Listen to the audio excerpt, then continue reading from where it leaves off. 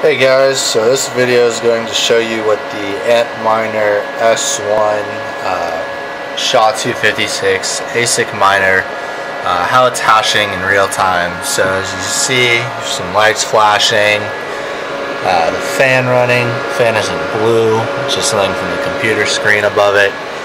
And coming over here into Antminer's little UI. You can see it's been running for 6.5 hours. Currently 191, but with an average of 178. Here's its accepted to rejected ratio, which is great.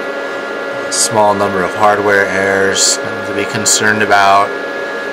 It's overall in the miner. Here's some pool stats. See the Stratum URLs. It's active. Pool with the top priorities, the only one working. And last and most important, the ASIC status, all zeros, means that all those little black squares are alive and ready. Nothing's down.